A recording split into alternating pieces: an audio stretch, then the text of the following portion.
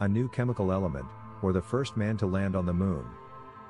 He was a simple man, a medical student, married, with one daughter and a son on his way, who nevertheless entered into the pages of history for one reason: his love for spelunking and the tragic death that it brought him.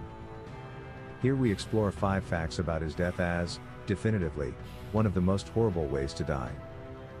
Number 1. He thought he was getting into a different canal. One of the first questions that his loved ones asked was, how could John have gotten himself into such a position? He was an experienced spelunker, who had already been to the Nutty Putty cave several times as a child, a teenager. The answer was only revealed later when the people who were with him explained that John mistakenly thought that he was getting into a famous passage, called the Birth Canal, for apparent reasons.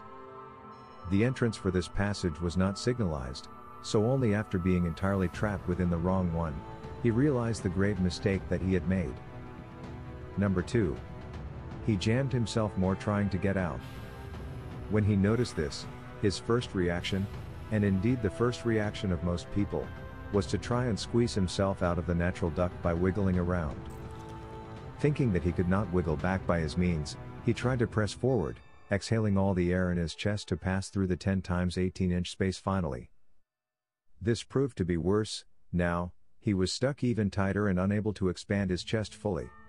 And things didn't improve when his brother Josh tried to pull him out, sliding him further down the hole in the process. Number 3. The cave had been closed before for being too dangerous. Throwback to 3 years earlier, workers of the School and Institutional Trust Lands Administration, SITLA, of Utah closed the cave entrance after predictions from experts that some of its main attractions were becoming increasingly dangerous from being overused and that a fatality might take place there. They only reopened it on the same year that John died, on May 21, 2009, after installing new safety measures.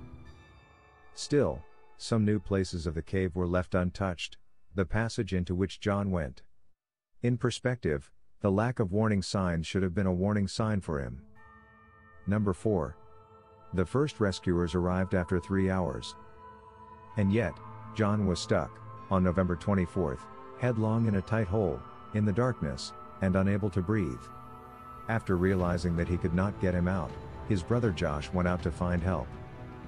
But John was 400 feet within the cave, and 100 feet straight below the surface, so between the time that it took Josh to get out and find help, it had been 3.5 hours. The first person to arrive, a woman named Susie Motola, introduced herself to the pair of shoes that she saw sticking out of a hole in the cave floor. John answered, "Hi Susie, thanks for coming.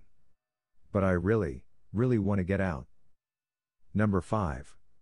His head was filling up with blood. Being upside down is dangerous even if you are not in a tight spot in some cave. When upside down, the heart has to make a strenuous effort to fight gravity and prevent the body's blood from going to your head. After 20-something hours, John's heart couldn't go any longer. He was losing consciousness and regaining it for moments, as his head filled with blood. During those times, he must have felt an unbearably increasing pressure in his chair and an increasing sense of despair.